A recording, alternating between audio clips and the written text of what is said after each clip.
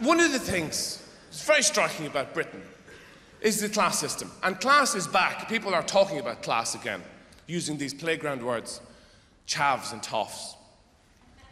I found that very weird, because I wasn't aware of a class system growing up in Ireland. There didn't seem to be a class system, not that I knew about anyway. There just seemed to be everybody. And then there was 4 people over there who had big houses, but you didn't know them. It seems to me British people like the class system. You like to have little boxes to put people in.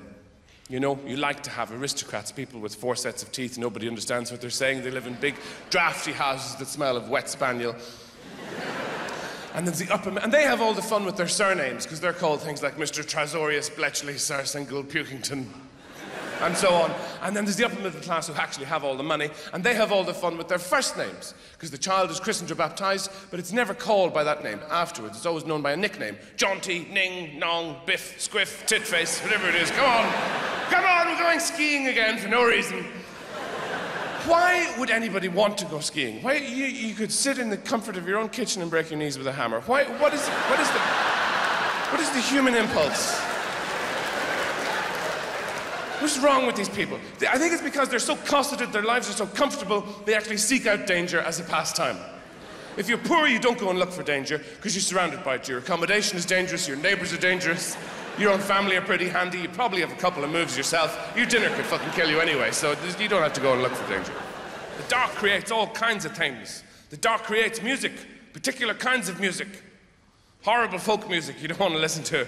And heavy metal, which they love in dark places. They love it in Scandinavia. They have all these metal bands, you know, and they're not like the English ones or the American ones that have names like Metallica and Megadeth and so on. The names are, because English isn't their first language in Scandinavia, even though they all speak it, so they call their bands things like Anus Hammer, Egg Smuggler, all that stuff. And it's a very interesting look, heavy metal. You know, you have everything down here. You've got jazz and ska and everything, you know, and whatever, folk music too, probably.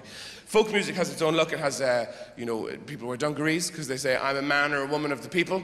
This isn't my main thing, you know. I'm just like you, really. My main job is harvesting turnips. Anyway, this next number is called Cross-Eyed Mary of the Lowlands. I'd like to dedicate it to my wife. And then there's jazz, you know, where you get people in suits, but they're non-conformist suits because they're wearing a pink shirt with a green jacket and a blue tie and trousers too complex to describe. And because they're saying, yes, I'm wearing a suit, but I work for me, and my job is to play the electrified tractor horn till 5 in the morning, so fuck you. Heavy metal is a very interesting look. The look is a kind of an argument. It's an argument against Darwinism. Because what the people who are involved are saying is that attraction is not necessary for reproduction. That's why they shave all the hair off where it would naturally be and cultivate it in places where it shouldn't be. And that's why the music is so angry. You know, if you shave all the hair off your arse and then get into a pair of leather trousers, you're gonna sing an angry song. It's not gonna be some wistful ballad about that crazy summer in Paris with Justine.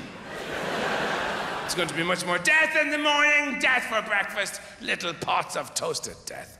And heavy metal is what happens when a group of people with competitively disgusting appearances come together to try to kill air.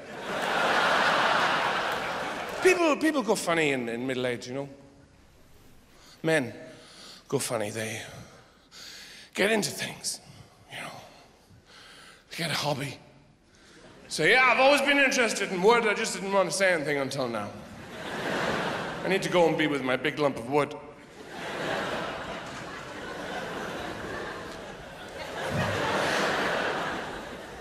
They get a silly car, you know, a bright-colored car that nobody else can fit inside so they can pretend they can drive around in their own penis. And my thing, what happened to me was I had this period of being addicted to action films, thrillers, modern thrillers. Really stupid ones, you know, the stupider the better. Not the old-fashioned kind of James Bond one where he's in a car, you know, and he's got a sharp suit and a lady in a frock is there and he clicks a pen and people's feet fall off and all that stuff. Not those. This is a modern one, you know, where you don't know what's going on and neither does the hero. That's the important thing. Everybody has amnesia in the film. And it begins with him running across the desert, picking numbers out of snakes that have been nailed to cactuses, because that's somehow going to explain who he is and what he's supposed to do. And then suddenly he's on a boat and he kills 19 people with his insoles.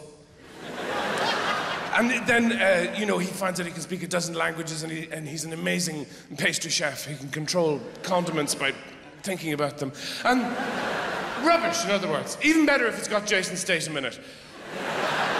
Those films are unimprovably stupid because they begin with him being thrown out of an aeroplane. He's got one wire attached from his heart going to his arse, another one going from his brain to his bollocks, and if he pulls the wrong wire, he swallows his eyes and vomits his liver. They're fabulous. Exercises in homicidal manliness. And because that's what's happening to you. You're becoming a blob, so you outsource your masculinity. You watch Jason do all this stuff. Go on, Jason, break his other collarbone. I got a parking ticket this morning. And you see, he's such a man. Even his lunch sweats. Most men are what? Nerveless bags of glands, you know? People who... Jason makes decisions. Most men get poleaxed by indecision just walking into Pret a Manger. Not Jason, he pulls the whole fucking circuit board out. That's how much of a man he is. You see? Most men are ambiguous creatures. You can imagine another life for yourself. You could have become a library glue wholesaler in Worthing. You might have been a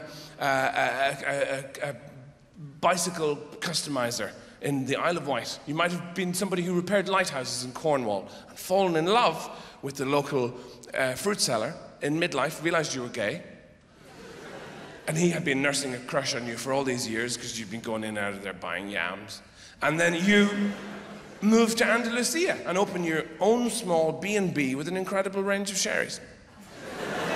It could happen, you know? But not to Jason. Jason could never make love with another man. Never. Not unless that man contained information that could only be released through the enzymes in sperm.